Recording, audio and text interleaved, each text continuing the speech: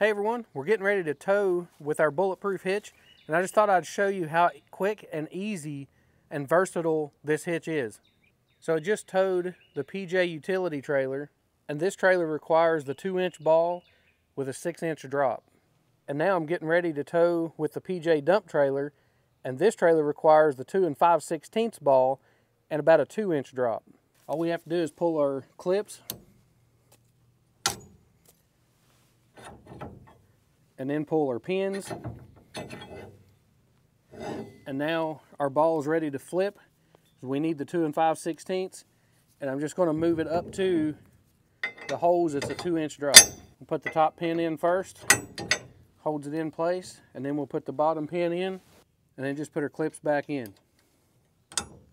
So now we're set up to tow our PJ dump trailer in just a matter of seconds.